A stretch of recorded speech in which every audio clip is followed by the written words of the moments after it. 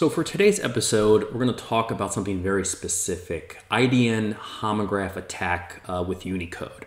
And so that's quite a mouthful, so I think it's first important to kind of break down what each of those words mean. IDN is international domain names, so these are domain names that can work across countries. Homograph is a term for different characters that look alike. So a character in English may look like a character in Cyrillic. Or a character in English may look like a specific Spanish character with maybe just an asterisk on top.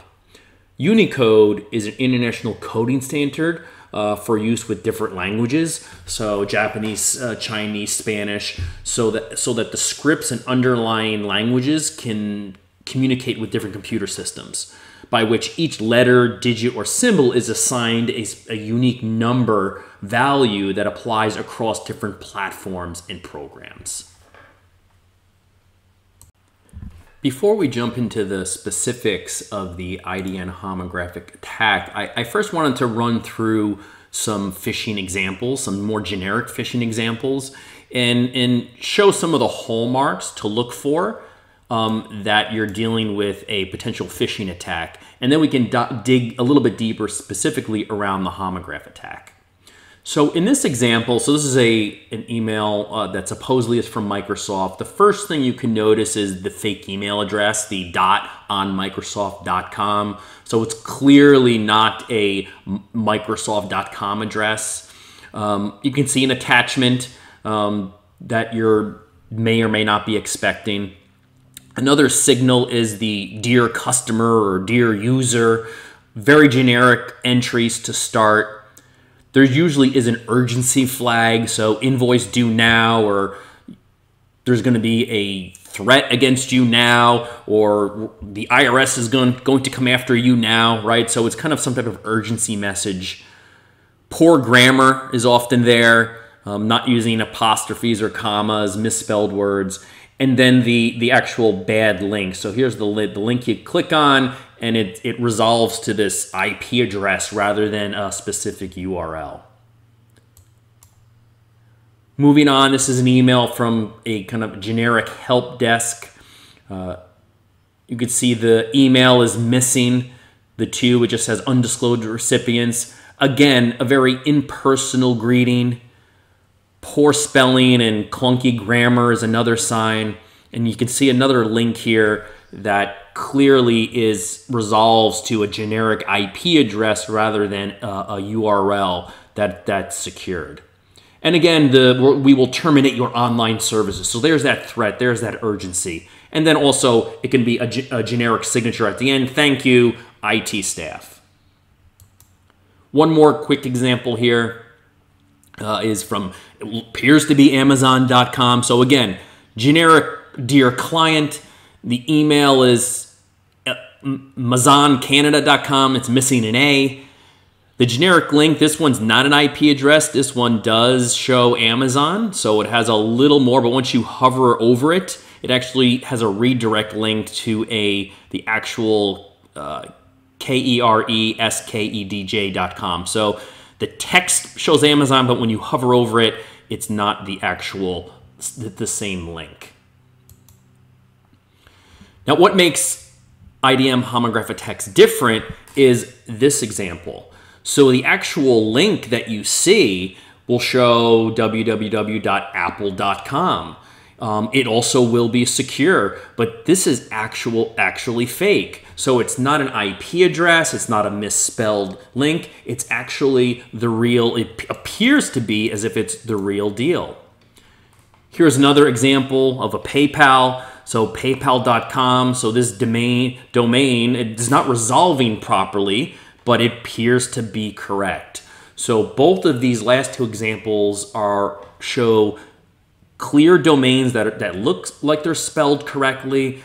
They look like they're secure links, but they actually are examples of IDN homograph attacks. And so I'm going to show you this next slide here. We can see the kind of what I mean by IDN homograph attacks.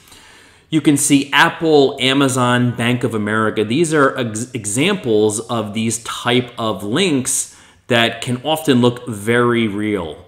So you have the fourth one down on the list, the apple.com, the two P's aren't quite right, or the Apple with an E with an asterisk on it.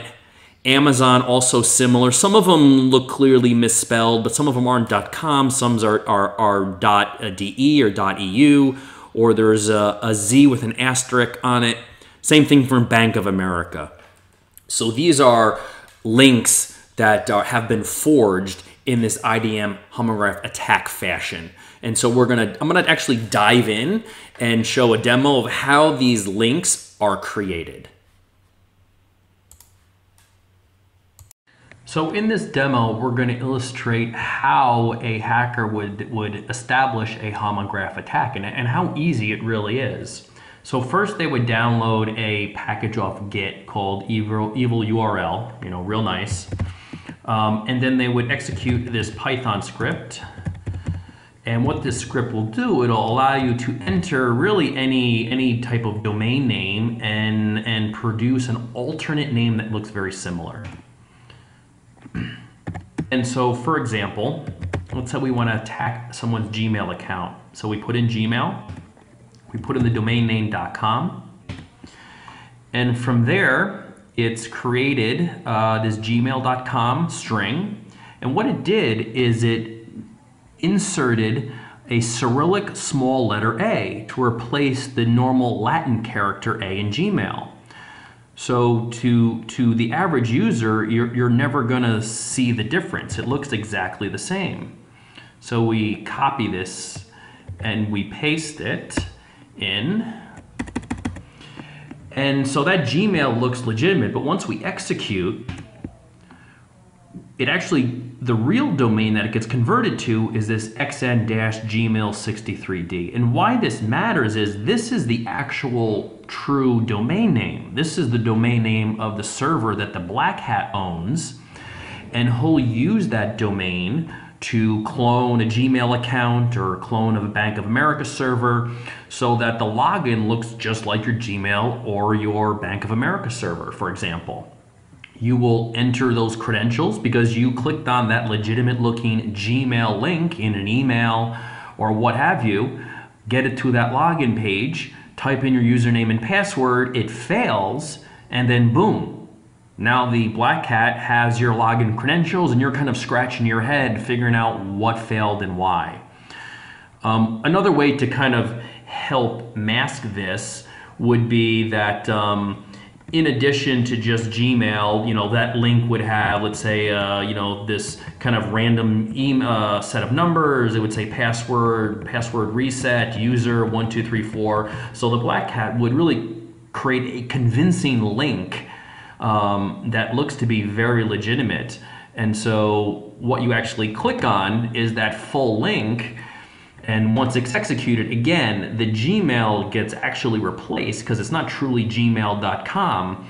It has that Cyrillic A in it, and it's converted through the browser into this actual server domain name that's registered.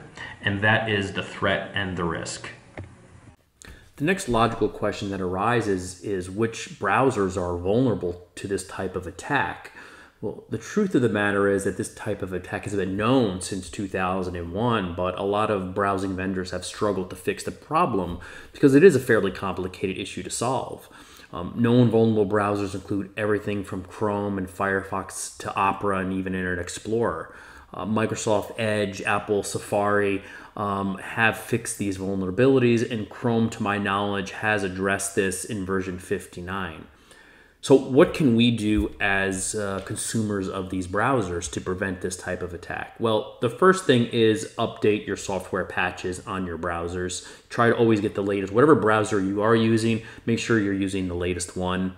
The second is third-party Chrome extensions, add-ons available in the Apple Store that users can install to get alerts every time they come across a website with Unicode characters in the domain.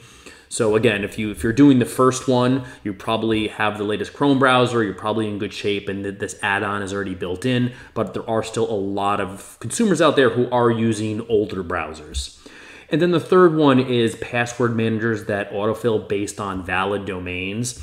So these password managers will notify you if a domain does not quite look right, and it's possibly using those type of Unicode characters. And so if you have a password manager for B of A and it tries to autofill into a B of A domain that's using those Unicode characters, it won't work because it won't be able to resolve the domain name, because the domain name may look the same, but it's actually different. As always, be sure to like, subscribe, and provide comments.